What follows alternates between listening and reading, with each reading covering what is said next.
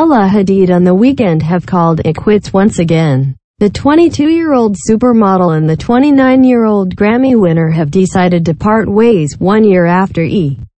News exclusively revealed that they had reconciled. A source exclusively tells E! News, Bella and Abel have split, according to the source.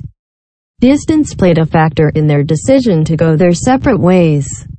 They're in different places right now, physically and mentally, the source explains.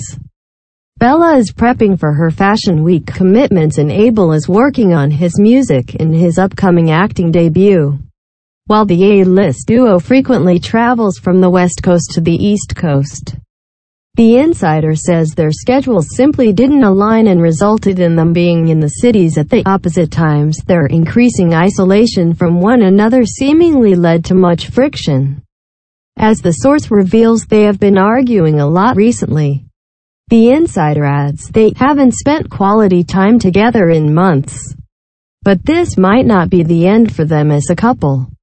Per usual, the model and artist seem to be taking a break for the time being. They hope to get back together at one point, but for now are focusing on themselves and their projects, the source shares. Fans of the pair will recall that their on-again, off-again romance began at Coachella in 2015. At first, the low-key couple kept things casual before splitting for the first time that December. Then, just as suddenly, they reunited in February. So would be the pattern for the next few years. Apparently, they had started arguing a lot because they rarely ever saw each other. And that's when they decided to split up.